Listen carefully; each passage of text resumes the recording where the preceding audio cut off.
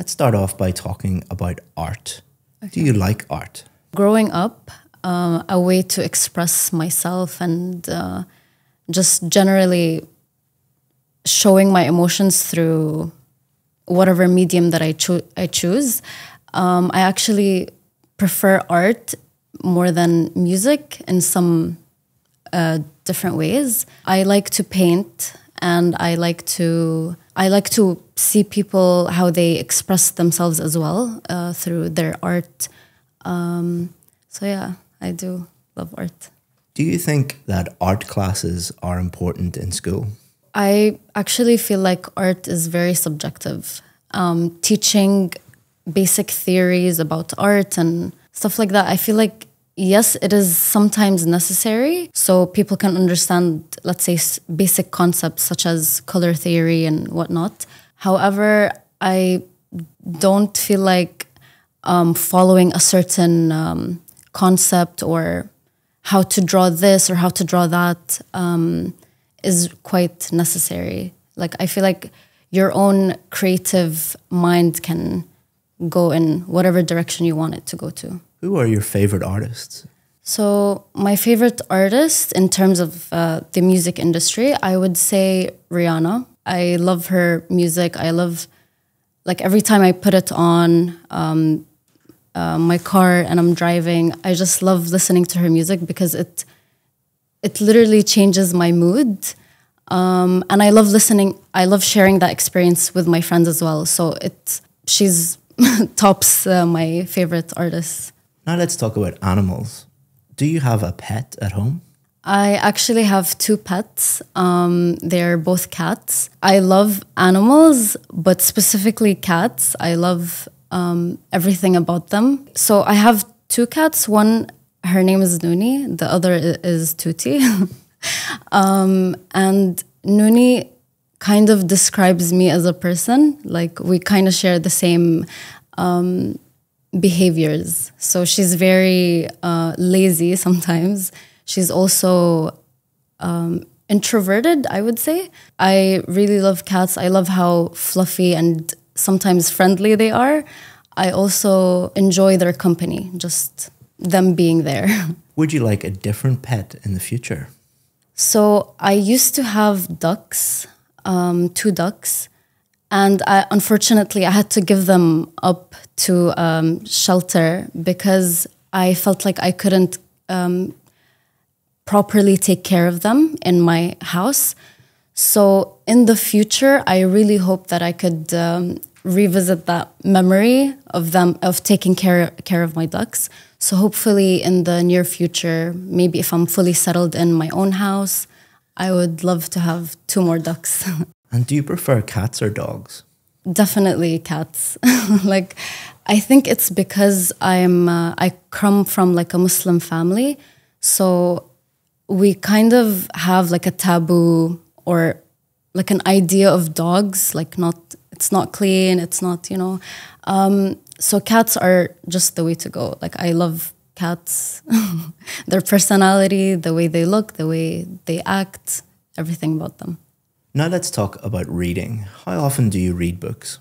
Back in middle school, I used to be so into books. It was basically my personality trait. I really, really enjoyed, like, I had my alone time is just spending my time reading books. And at one point, my family just told me, like, get out of the house. Like, what are you doing? And even if I did go out of the house, like, I would just carry my book everywhere I go.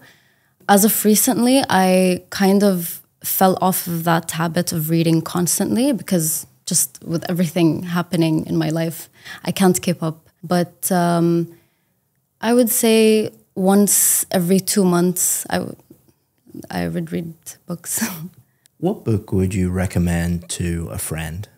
So I would recommend All the Bright Places. I forgot the name of the author, but I think that book really depicts what a teenager would go through. Like I said, I used to read back in middle school and also in high school. So I felt like that book really spoke to me. I really related to that book. And I would recommend it to a friend because I generally feel like it kind of relates to, the adolescents or teenagers in general. Do you prefer to read ebooks or paper books? I generally prefer physical or hard copies because I like the feel of the book being in my hand, especially because I use my phone daily for a lot of things. I would like to change up my routine every once in a while. So a hard copy would feel like it's a different vibe to my daily routine. Now let's talk about photography. Who do you normally take photos of? Whenever I go out or step outside the house, I love taking pictures of whether it's of my friends, my family members, or cats. I actually enjoy looking at things from a different perspective. So let's say just like the book on the table or the light or even just a bird from afar. I like taking pictures to show people like through my eyes what I see or how I view the world.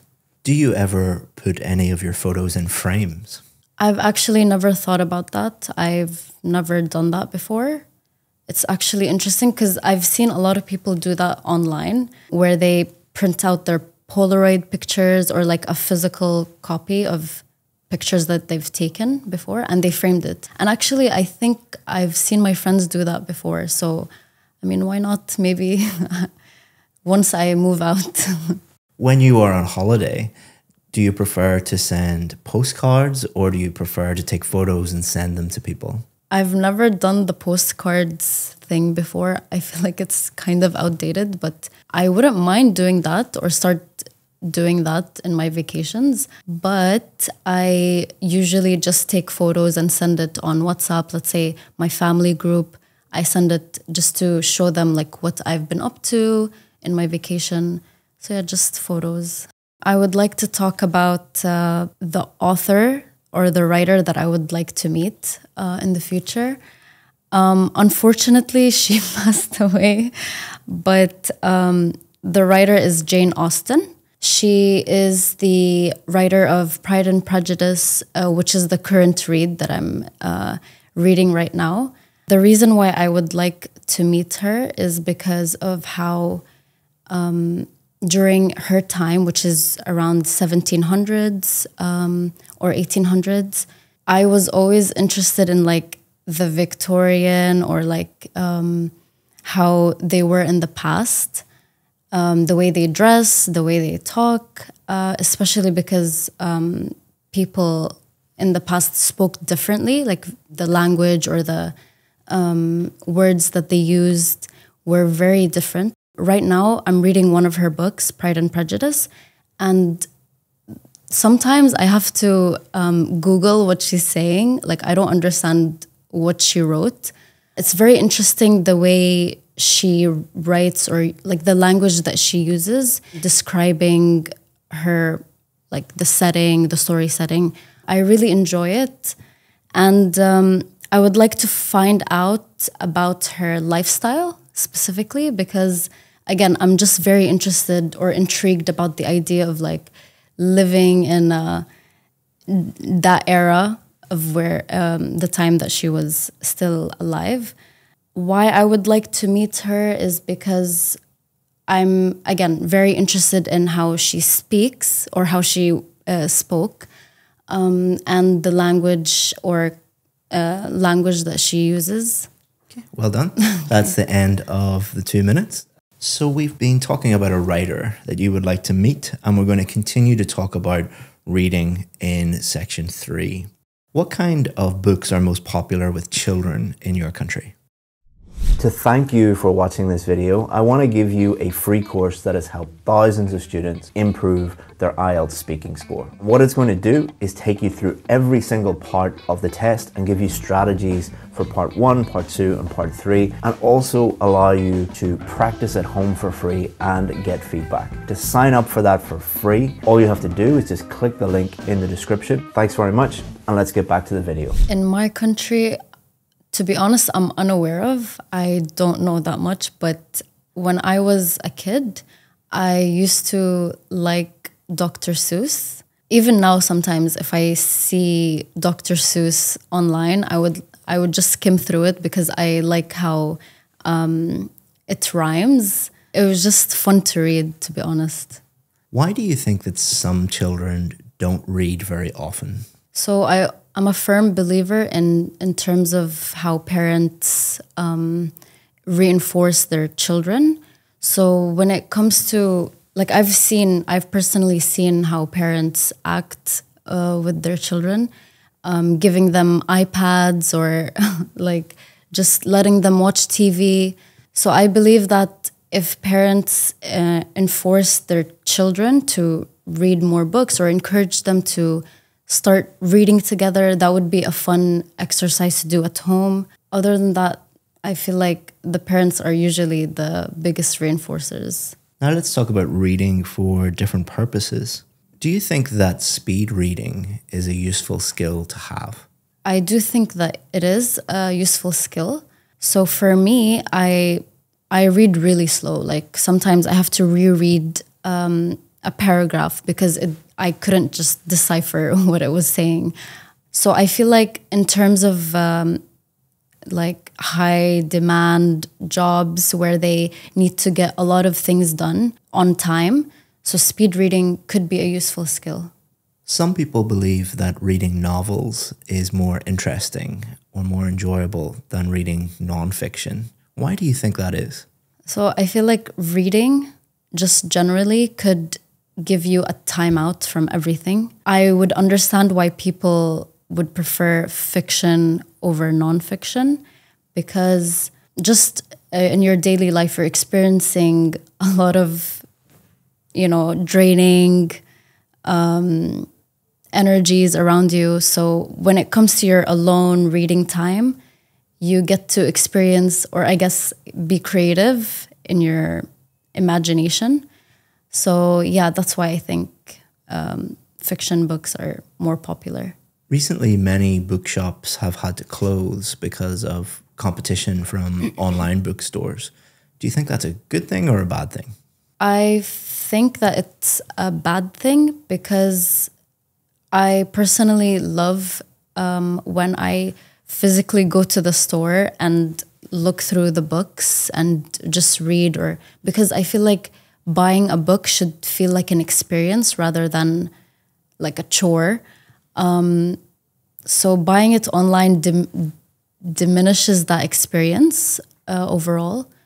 So yeah, I feel like it is a bad thing that the physical stores are closing and online stores are overtaking. Let's start off by talking about your daily routine. Tell me about your daily routine. Okay, well, I wake up around 8 a.m.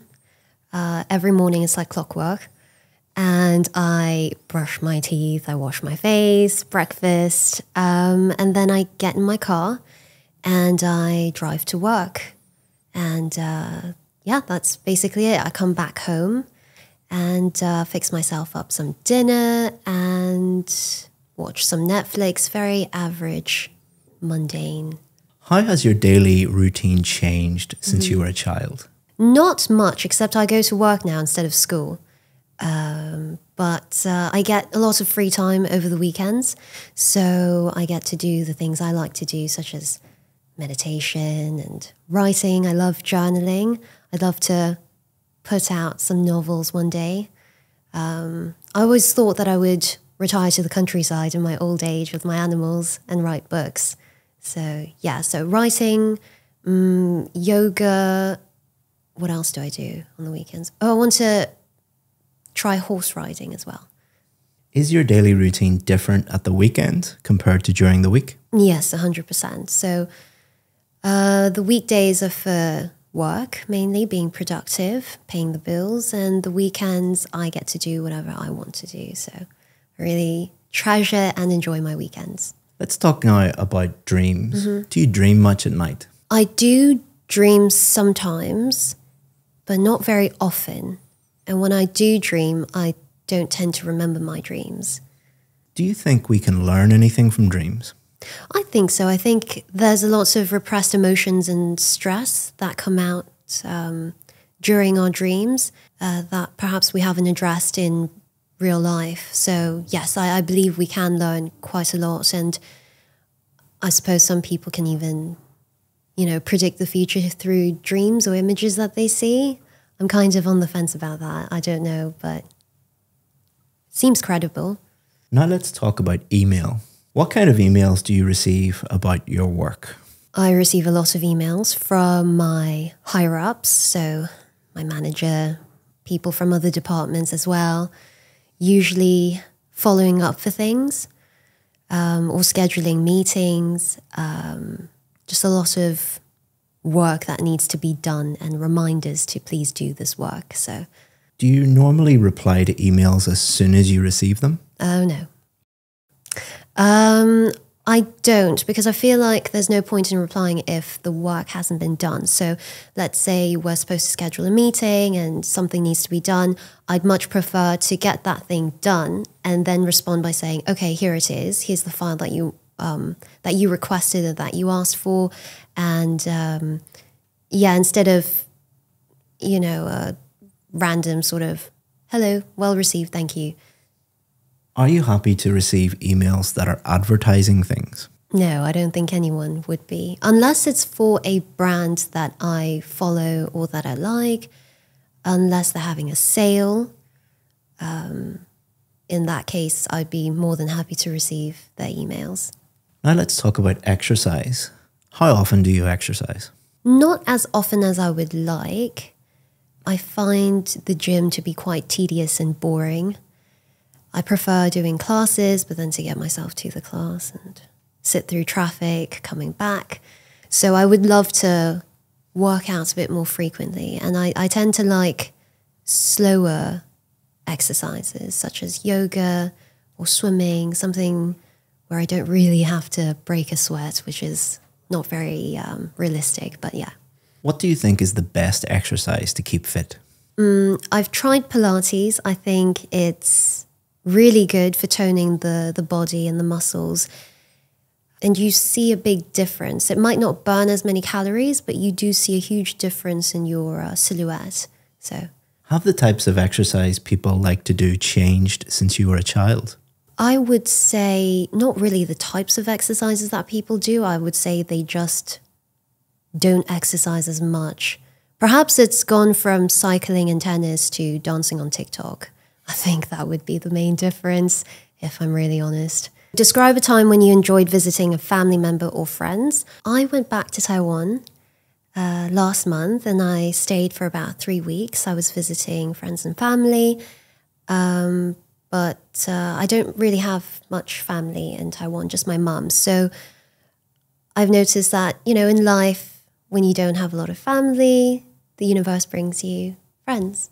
And it might sound a bit cliche, but friends really are the family that, you've chosen.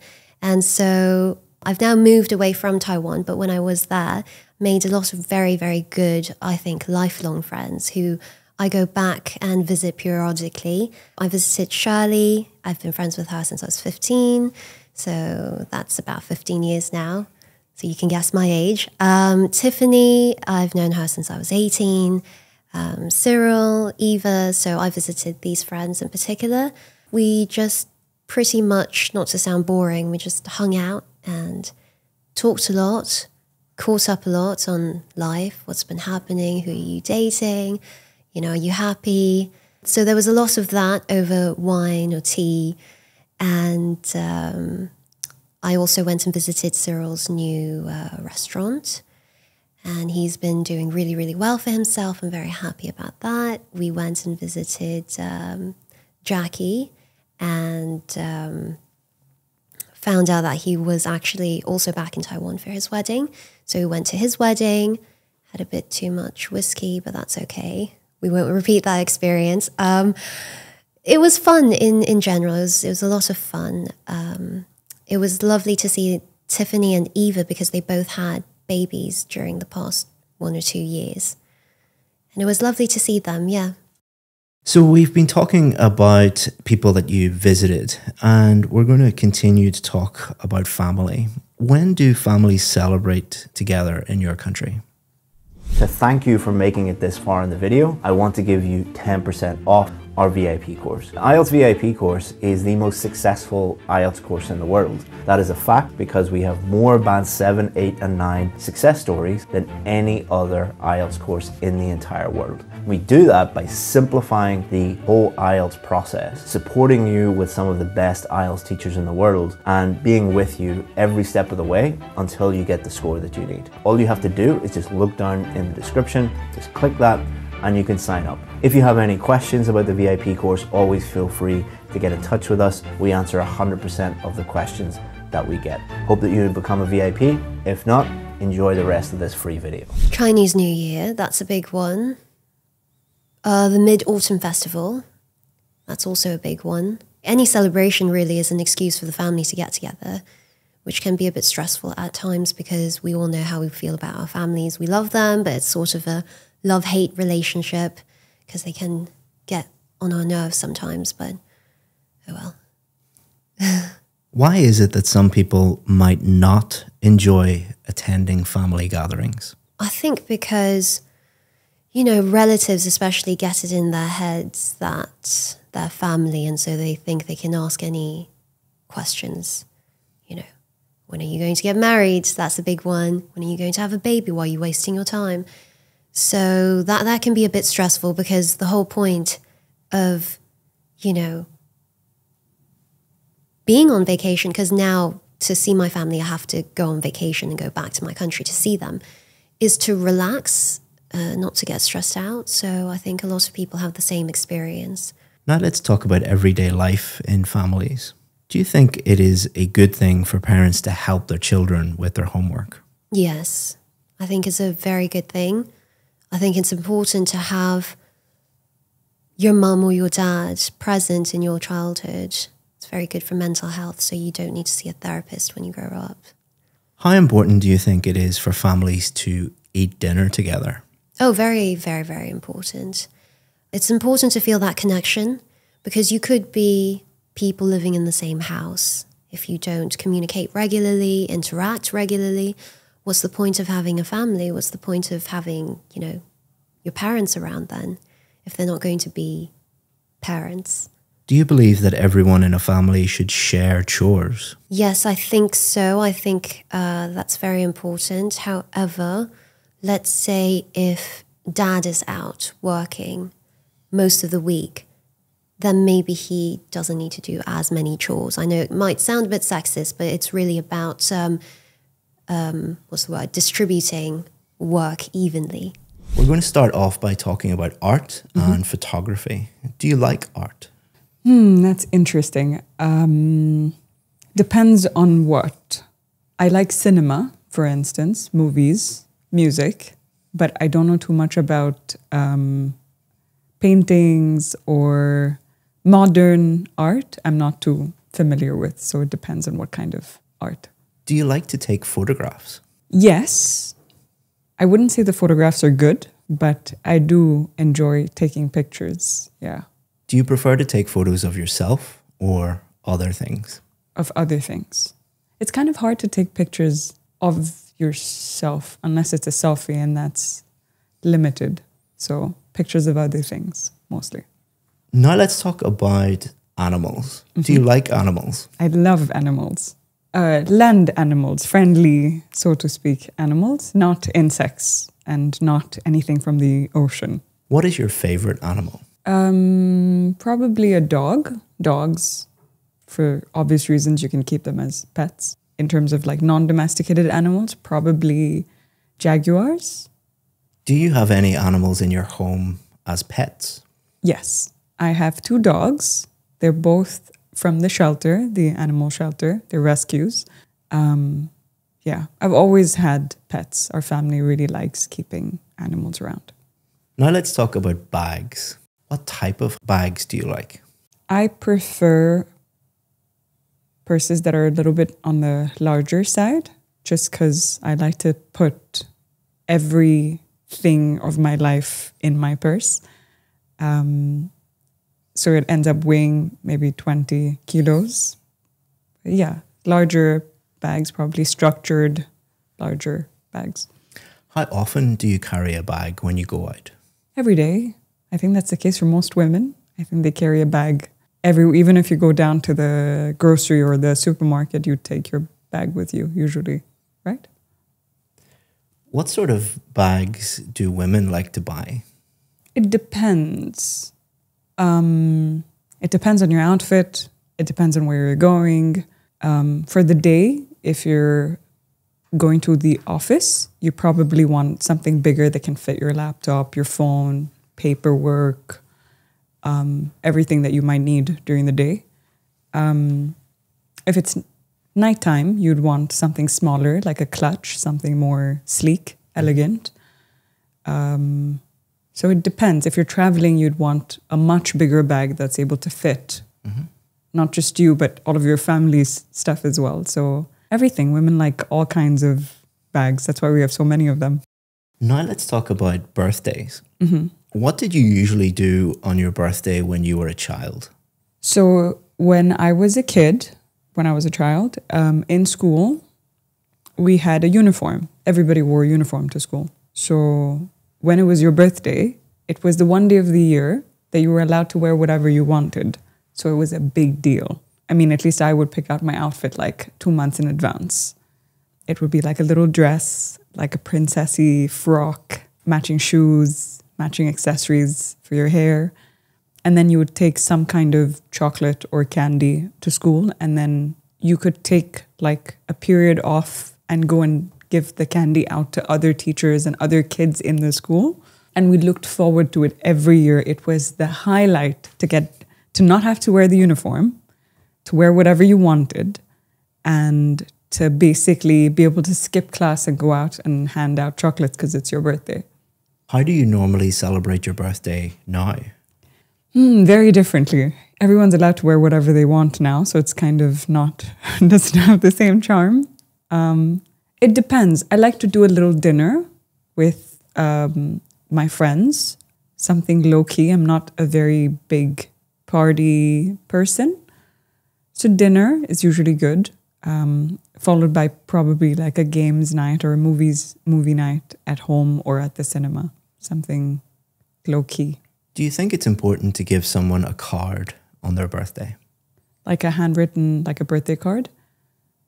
I think so, yes, because I'm quite sentimental and emotional. So I prefer more emotional, sentimental gifts. So I think if someone takes the time to write something by hand for you, I think that, I hold on to stuff like that. So I think it's a very nice, thoughtful present to give someone on their birthday. The first time I met a new friend, so I'm going to go way back. It was my first day of school, kindergarten. And I met a girl named Amanpreet Kaur. We were about, I think we just turned 4 years old. We met obviously in kindergarten, first day of school.